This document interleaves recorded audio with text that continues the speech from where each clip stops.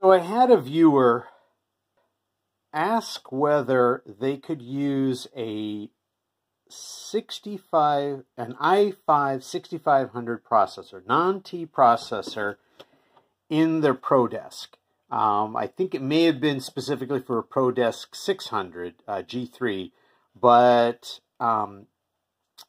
what I've got here is a ProDesk 400 because I want to see what will happen. So what we're going to try to do today is I've got a i5 6500 non-T in this G2 65 watt unit.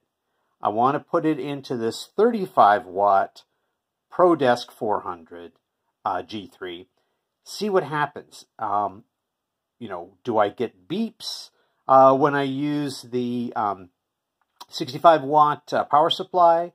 Can I throw in the 90 watt power supply into the mix, and will it actually work? Because if you look up the specs, it only shows T processors. I'm curious to see if we can actually use a non-T processor in there. Conceivably, if I can get it to work on the ProDesk 400, it should work in the ProDesk 600. So what I need to do first is I'm going to just pop out the processor out of this G2. You'll notice, obviously, it's got the copper heatsink and the extra fan, etc. So we know that this is a 65 watt. Let me get the tool here right so we can take this guy off. Okay, I'm not going to be concerned with thermal paste and all that kind of stuff because this isn't going to be a permanent move. It's just mainly to see what's going to happen when we stick that processor in. Because we know that if I put a non-T into a 35 watt system and don't have a 90 watt power supply, I'll get the beeps that's telling me that essentially, I need a different power setup. So let's see if we get this off.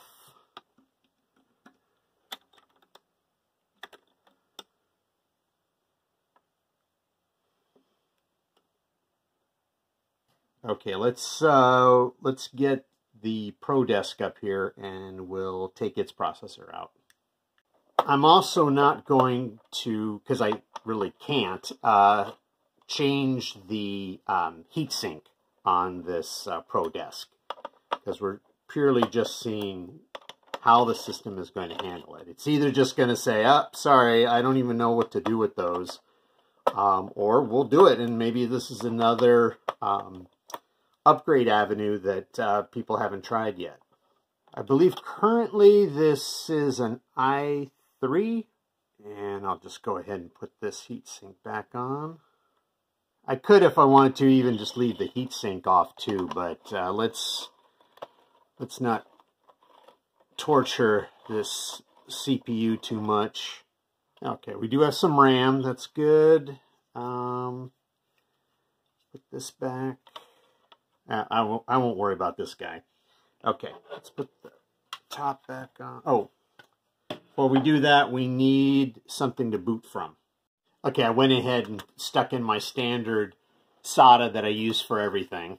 It's got Windows 11 Pro on it. All right, I'm going to go ahead and hook up some power and video to this, and we'll see what we get. Okay, we've got video, keyboard, mouse, network. My prediction is that we should get some beeps when we hook up. This is just a normal 65 watt power supply that it would normally use, but that's with a T processor. Let's see what we get. Hit the power. I hear the fan.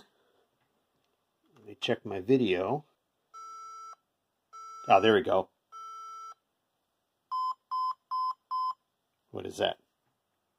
1, 2, 3. 1, 2, 3. 1, 2, 3, 4. Okay. So 3 long. 1, 2, 3, 4. And 4 short. Let's just verify what that is. Just a quick check, and that does sound like, yes, it's basically saying, hey, you don't have the right power supply. So let's get our 90 watt. Here's our 90 watt. And what is that? 4.62 amps, I believe. is the standard, 19.5 volts. Okay, we're going to try to plug this guy in. Okay, here goes with the 90 watt.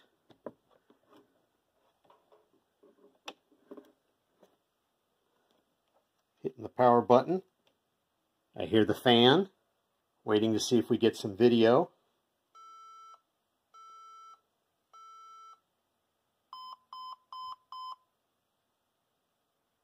One, two, three, one. Oh, same one. Interesting. Well, I guess it just not gonna work. Well, maybe that's why it specifically says that it will not or does not support the non-T processors.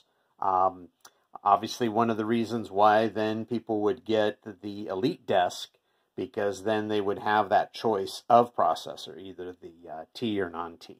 And then also the choice of power supplies, either the 65 or 90, 90 of course being needed for the non-T processors. Well, sometimes you just got to try these things out to see if they work.